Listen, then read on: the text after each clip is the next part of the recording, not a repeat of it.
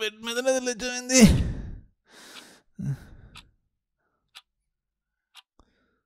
ఇది కూడా రైట్ ఇంకా ముగింది.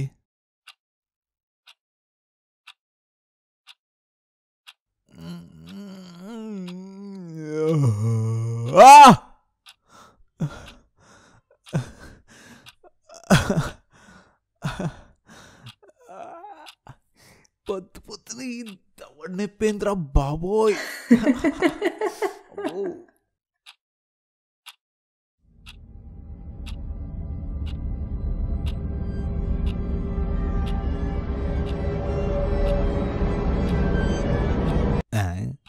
బాబు కంపెనీకి ఆడదేమని తెచ్చుకున్నట్టున్నాడు.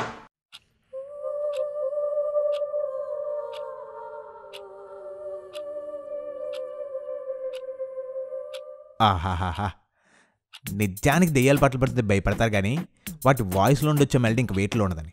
అండ్ మీ వాయిస్లో అది ఇంకా బాగుంది. ఒక్కవేళ మీరు ఎక్కడ ఉండి తెలుసుకుంటే కనుక మన నెక్స్ట్ షార్ట్ ఫిల్మ్లో ఒక పాట పాడి పెట్టండి.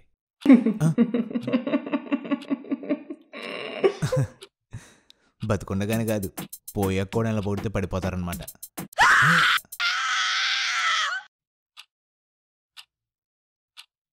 అది భయపెట్టడం గడిచినట్లేదు, బాధపడితే అరిచినట్లుంది.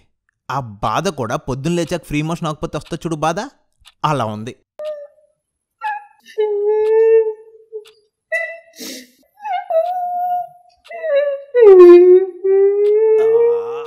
సరే సారీ, శుక్రవారం పూట ఆడదే నడిపించిన పాపం నాకెందుకు, చూడక్క. సరే చెల్లి, పేరు తెలీదండి, తెలిస్తే ఈ ప్రాబ్లం ఉండదు కదా.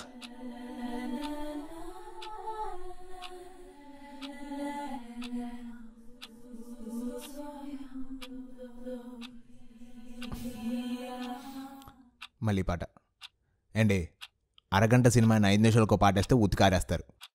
రేని అబ్బా, భయపెడదామని పెడితే దాంతో సరసాలాడతావేంద్రా. లవర్తో పాటు దుకాణం ఎత్తేసినట్టుంది అక్క. సరే సరే, అక్క అనగానే 60 ఏళ్ళు వచ్చినట్టు ఫీల్ అయిపోతారు ఈ ఆడవాళ్ళు. రే నేను బే, నువ్వుని ఇటు చూడు ల్యాప్టాప్ వైపు. ఆ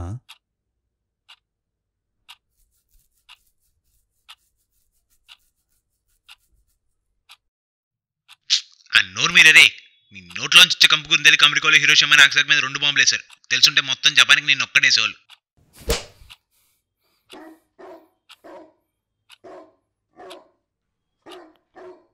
వీడు మనతో ఎలా మాట్లాడుతున్నాడు, పైగా నేను నిజాలే మాట్లాడుతున్నాడు. ఒకవేళ సెల్ఫ్ షూట్ చేసుకున్న వీడియో నాది, ఒకసారి చూస్తే పోలా.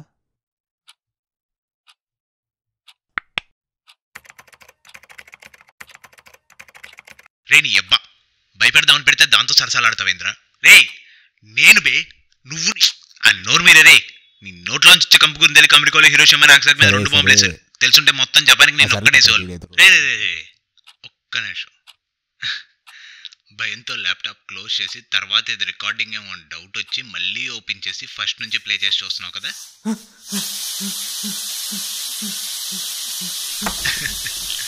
బాబోరే, నువ్వు ఎంత కిచ్చుకున్నా తలుపులు రావు, ఎందుకంటే బయట నుండి అన్నింటికి కళ్ళేస్తాయి. అండ్ బయటకు వెళ్ళాల్సిన కిచెన్ డోర్కి లాక్ వేసాయి. అండ్ ఈ లాక్ ఎక్కడ ఉంటుందో నా ఒక్కడికే తెలుసు. అయ్యా, ఎలా మాట్లాడుతున్నావు నువ్వు నాతో?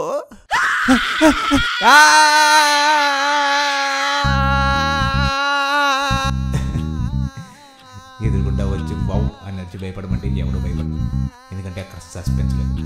అదే గోడ చాటు తక్కువ టార్గెట్ వచ్చేదాకా వెయిట్ చేసి రాగానే మీదకు దూకి వావ్ అంటే పోస్తాడు చూడు, పెట్రోల్ ట్యాంకులు సరిపోయి. ఇది కూడా అంతే. ఇప్పుడు దాకా వాడు భయపడిపోవడానికి కారణం దాంట్లో సస్పెన్స్ లేదు. సస్పెన్స్ అని నేను వచ్చాక పోస్తాడు.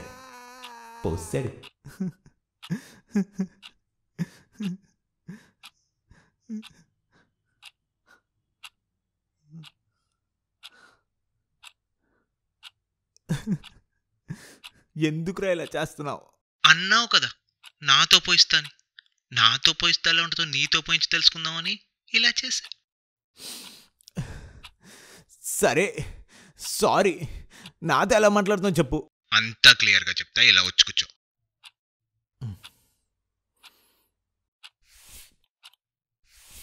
ఏం బాబు ఇల్లు తిరుస్తున్నావా? అసలు ఇంత దారుణంగా ఉన్నావేంట్రా స్వామి నువ్వు? అయినా ఇల్లు తడిగుడ్లతో దురుస్తారు, తడుపుకున్న గుడ్లతో కాదు. సరే చెప్పు, మ్యాటర్ ఏంటి? నేను కాదు నువ్వు చెప్పు. నాతో ఎలా మాట్లాడుతున్నావు చెప్పు. నేను మాట్లాడలేదురా, గెస్ చేస్తున్నా. రేయ్, ఇదేమన్నా మీలే ఎవరు కొట్టించాలో 32 లక్షల కోసం నాకు గెస్ చేయడానికి. నాతో ఎలా మాట్లాడుతున్నావు? నేను మాట్లాడేది నీకెలా తెలుస్తుంది? ఇప్పుడు నీ కాకలు ఎప్పుడు వేస్తుందో అమ్మకు తెలుసుద్ది, కాలేజ్ ఫీజు ఎప్పుడు కట్టాలో నాన్నకు తెలుసుద్ది, పెద్దోడవేమో నాన్నకు తెలుసుద్ది, కాదు ఇంకా చిన్నపిల్లడం చెల్లికి తెలుసుద్ది. నువ్వు కానీ వాళ్ళకే అన్ని తెలిసినప్పుడు నువ్వైనా నాకు ఇంకెన్ని తెలియాలి? అబ్బా, వీడు మైండ్కి మసాలా అది డీప్ ఫ్రై చేసుకొని తినేస్తున్నాడు కదరా. నాతో ఎలా మాట్లాడుతున్నావు అంటే నాటికల్లో డైలాగులు చెప్తావేట్రా? తప్పు నీది కాదు, ఇప్పుడున్న మన జనరేషన్ది. గంటలు చెవులో ఇయర్ ఫోన్స్ పెట్టుకుని పాటలు అంటాం, కానీ ఒక్కడైనా లిరిక్స్కున్న మీనింగ్ అర్థం చేసుకోవడానికి ట్రై చేస్తారా? లేదు. అయ్యా సిరివెన్నెల సీతారాం శాస్త్రి గారు, మీరు మాట్లాడేది ఈ పేదజీకి బోధపట్టలేదు. కొంచెం క్లుప్తంగా వివరించగలరా? సరే, నేనెవరు? నేను నిద్రపోయిన తర్వాత లేచే నేను. మరి నువ్వెవరు? నువ్వు పెట్టిన అలారం మోగినప్పుడు లేచే నేను. అంటే ఈ రెండిట్లో నేను అనే నువ్వు కామన్ కదా? అవును. అదే నువ్వు అడిగిన దానికి ఆన్సర్.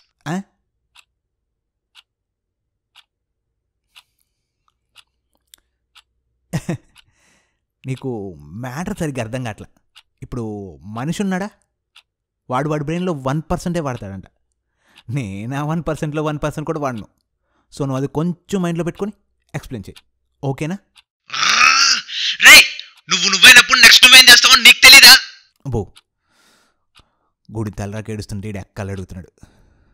ఇది ఇలా కాదు కానీ ఎలాగోలో టాపిక్ డైవర్ట్ చేయాలి. అర్థమైందిగా? క్లియర్గా అర్థమైపోవట్లా? అలా సినిమా కనపడిపోతుంది. ఇంకా నువ్వు ఎక్స్ప్లెయిన్ చేయకు, నాకు అర్థమైపోతుంది. అర్థమైపోయింది. అర్థమైంది. నువ్వు ఇంకా ఎక్స్ప్లెయిన్ చేయకు. ఇంకా అడిగితే ఇది కోపం వస్తాయి. ఎగ్జాక్ట్లీ, నాకు కోపం ఎప్పుడు వస్తుందో నీకు తెలుస్తుంది కదా, అంటే నీకు కోపం ఎప్పుడుదో నీకు తెలుస్తుంది కదా. అలాగే నేను నాతో మాట్లాడేటప్పుడు నేను అడిగే క్వశ్చన్కి నేను ఎలా రెస్పాండ్ అవుతానో నాకు తెలుస్తుంది కదా. అండ్ నేను రెస్పాండ్ అయిన విధానం బట్టి నెక్స్ట్ నేనేం క్వశ్చన్ అడగాలో నేను గెస్ చేయగలను కదా, ఎందుకంటే అది కూడా నేనే కదా.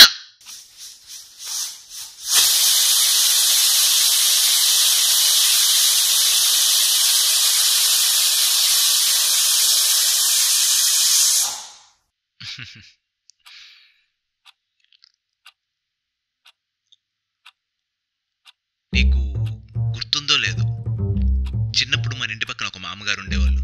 అబ్బో, గుర్తుంది. ఆవిడ నాకిచ్చిన చెనక్కాయలు నువ్వు తినేసేవాడు కదా, బాగా గుర్తుంది. ఆవిడే. అలాగే ఒకసారి ఆవిడ ఇన్ని చెనక్కాయలు ఇచ్చారు. నీకేమో బాగా ఆకలి ఎక్కువ మరి, సో నేను తినడం మొదలెట్టా. అందులో ఒక 32వ చెనక్కాయ తర్వాత అనుకుంటా ఒక చెనక్కాయ వచ్చింది. ఓపెన్ చేసి చూస్తే అందులో గింజలు లేవు. అర్థం కాల, చెనక్కాయలు నాకు చెనగ్గింజలు లేకపోవడం ఏంటి? అది చాలా పెద్ద డౌట్. ఆ డౌట్ అలా పాస్లో ఉండగా నువ్వు పెద్దోడు అయిపోయావు. అండ్ నువ్వు పెద్దోడు అయ్యే ప్రాసెస్లో ఇంకా చాలా డౌట్లు, లైక్ ఎగరలేని పక్షులు, నీళ్లు లేని కొబ్బరికాయలు, సొనలు లేని కోడిగుడ్లు, ఇలా ప్రతి క్రియేషన్లో ఏదో ఫ్లా ఉంటానే ఉంది. అసలు వీటన్నిటికంటే పెద్ద డౌట్ ఏంటంటే ఇలా మనుషుల్లో కూడా జరుగుద్దా అని. కానీ జస్ట్ ఇప్పుడే ఆ డౌట్ క్లియర్ అయిపోయింది.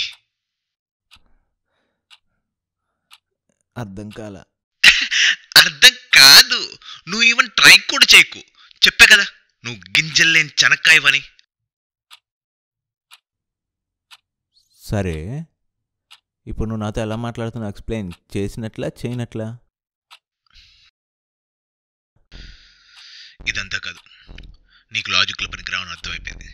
సో స్ట్రైట్గా చెప్తాను, నువ్వు కెమెరాతో రేపడితో ఎలాగైతే మాట్లాడతావో నేను కూడా వాటితో అలాగే మాట్లాడతాను. కాకపోతే నువ్వు వాటి నుండి ఏ రెస్పాన్స్ని ఎక్స్పెక్ట్ చేయవు, నేను ఎక్స్పెక్ట్ చేస్తాను. అండ్ అదే రెస్పాన్స్ నేను ఇస్తే అలా ఇస్తానని గెస్ట్ చేస్తాను. ఇంకా క్లియర్గా చెప్పాలంటే నేను నీకంటే తెలివైనోడిని, అంతే. ఆహా, అదెలా కుదుగురు? ఇప్పుడు నాకు సమంత నచ్చితే నీకు నమ్రత నచ్చుద్దా? లేదు కదా, సమంతనే నచ్చాలి. అలాంటప్పుడు నువ్వు నాకంటే తెలివైన వాళ్ళు ఎలా అవుతావు? అఫ్కోర్స్ అవ్వచ్చు. ఇప్పుడు బాదంకాయలో ఉండే బాదం పప్పు బయట ఉన్న చెత్తని చెత్త కొడితేనే బయటకు వస్తాయి. అంటే నేను లోపల ఉన్న బాదం పప్పుని, నువ్వు బయట ఉన్న చెత్తవి, అంతే. అండ్ ఇంకా సైంటిఫికల్గా చెప్పాలంటే మనిషి బ్రెయిన్ వాడు మెలకుకున్నప్పుడు కంటే నిద్రలో ఉన్నప్పుడే యాక్టివ్ ఉంటుంది.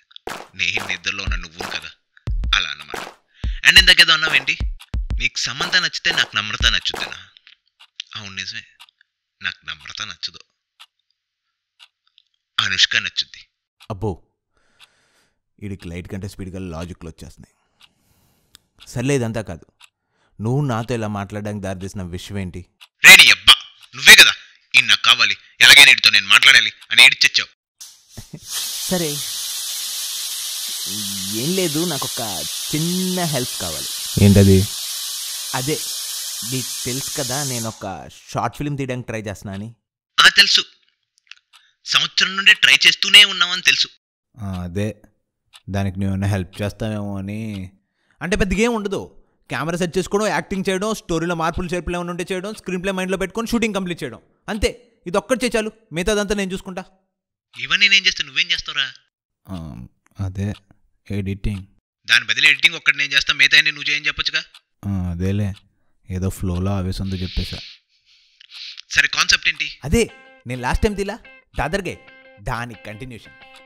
ఆడియన్స్ డిసప్పాయింట్ అయ్యారు తమ్ముడు, సడన్గా అయిపోయినట్టు అనిపించిందంట. అందుకే దానికి సీక్వెల్ తెద్దామని ఫిక్స్ అయ్యా.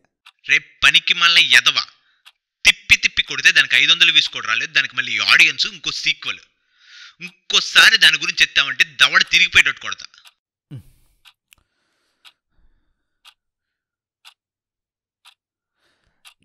దవడంటే గుర్తొచ్చింది, పొద్దున్నుంచేంటో దవడంతా జమ్మని లాగేస్తుందా.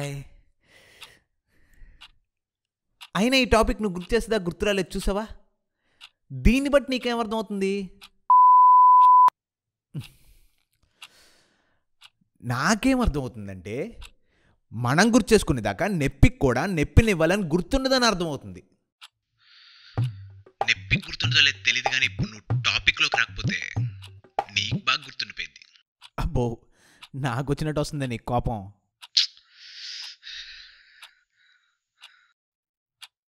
అదేలే, ఇద్దరం ఒక్కలమే కదా. సరే, నువ్వే చెప్పు, నేను చెప్పింది వద్దంటున్నావు కదా.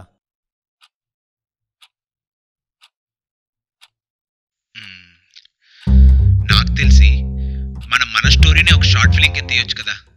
దానిలో కూడా నీలాగే షార్ట్ ఫిలిం తీయాలనుకుని తీయలేకపోతుంటాడు, వాడికి వాళ్ళలోనే ఉన్న ఇంకోటి హెల్ప్ చేస్తాడు అని ఎగ్జాక్ట్గా ఇలాగే ఒక షార్ట్ ఫిలిం తీయొచ్చు కదా. బాగానే ఉంది. సరే లెక్కని రేపు నుంచి షూటింగ్ స్టార్ట్ చేసేద్దాం. స్టోరీ, స్క్రీన్ ప్లే, డైలాగులు అవి ఉంటాయి కదా, రాస్తాయి. అండ్ ఇంకోటి, ఎంతైనా దాదరికే సీక్వెల్ అంత ఉండదు అబ్బాయి. ఇది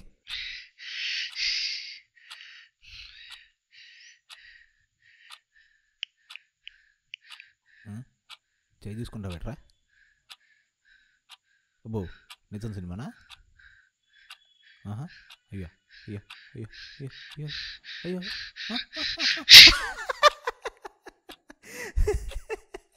ఇదే నా తోడు తిరిగిపోయాడు కొట్టుకోవడం అంటే. నీ అమ్మ,